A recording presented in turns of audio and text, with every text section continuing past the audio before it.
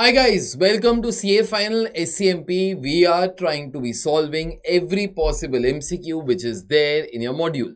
But of course, with the logic, with explanations, with our own kind of concepts that will be helpful not only to solve those questions, but also to be solving any other question that I say might be coming up. Mind you, to tell you that if you all have not subscribed to our channel.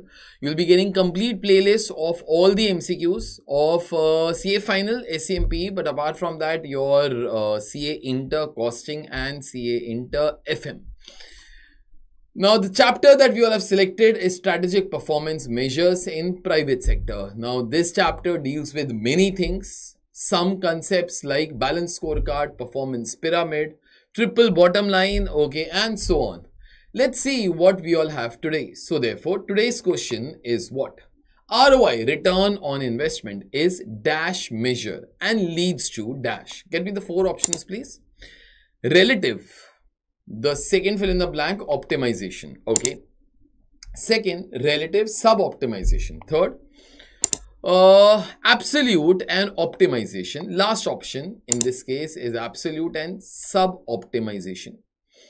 If you all know the answer, this is the time to be commenting below with the correct one.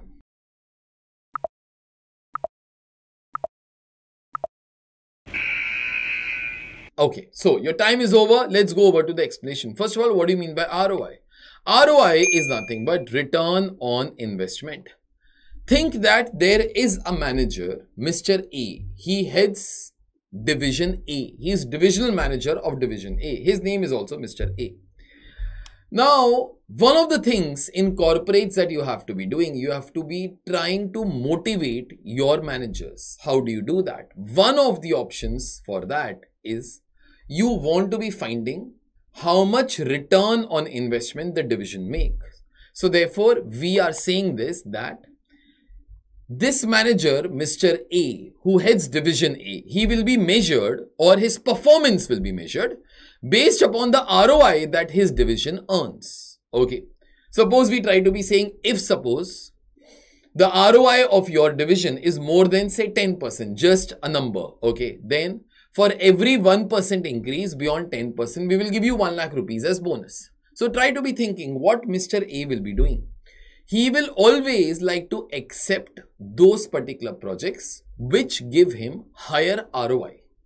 So how do you compute your ROI? It's simple, beta. ROI is nothing but return upon investment. Now, the basic objective for us to be finding out the ROI is obviously how much return his department has generated. Now, in the formula that you all see, returns means profit. Profit is nothing but sales minus cost. So try to think that every manager who is evaluated based upon ROI, like Mr. A, he will always have three things in mind. First, sir, increase the sales. Second, decrease the cost. Automatically, return will increase. Other thing, reduce the investment. So let's try to be seeing a practical example that what happens when a manager is evaluated based upon ROI. Let's see. Now, one information that I have written will not be of use in this MCQ, but might be of use in some other MCQ. Cost of capital of the company, KO, that you all have done in CA Inter FM is supposed 10%. Not relevant for me, but I've written this because this might be coming in some other MCQ where this example will again fit in. So, try to be thinking Mr. A is currently running Division A. He is the divisional manager. How do you compute his ROI? Return divided by investment. Currently, Division A has return of 150. Investment is 1000. So therefore, 150 upon 1000. Current ROI is how much percent, beta? 15%.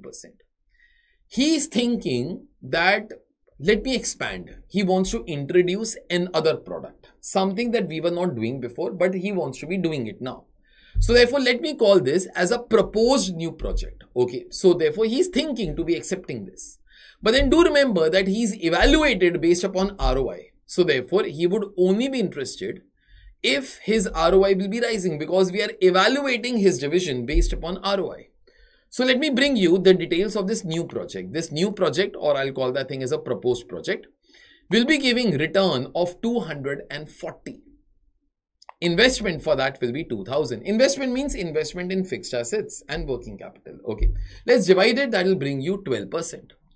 So currently you are enjoying 15%. Beta, if you accept a new project which will only give you a return of 12%, your overall ROI of the department after accepting the proposal will be falling, no? Let me compute the numbers. So therefore total. So 150 plus 240 will be 390. Investment totally will be 3,000. ROI will be falling down from 15% to 13%. If you were there in place of Mr. A, what will you be doing? Sir, I would be rejecting this proposal. Why? Because ROI will be falling from 15 to 13%. That's what Mr. A did. But try to be thinking, whatever he did, it was good for him for sure. It was good for him for sure. Why? Because he's evaluated based upon ROI. Okay. And the ROI of his division is falling from 15% to 13% if he accepts this proposal. But if you try to be having a broader thinking, from company's angle, this new proposal which gives you ROI of 12% is still very profitable. Why? Because cost of capital of the company is only 10%. If I try to be saying from your CA Inter FM point of view also, the IRR on this project, okay, something like your ROI is 12%, whereas cost of the funds is only 10%. So from company's angle, this proposal is good. But from divisional angle, this proposal is bad and hence will be rejected. So coming back to the question now. ROI is a dash measure and leads to. Now, ROI is a percentage measure, right? It is basically used wherever you want to be comparing two divisions which are of different sizes, because we try to bring them to a same base of 100. In that case, it is used. But most often or not, that you all saw in my last example, Mr. A would like to reject that proposal, which is good for the company but not for his own evaluation. So therefore, it leads to sub-optimization. Sub-optimization means company will not be able to optimize its assets properly because it will be rejecting this proposal. So out of the 4 options, answer over here should be B. That is relative and sub-optimization. Yeah, that's the correct one. I'll see you all next time with another MCQ. Bye. Take care.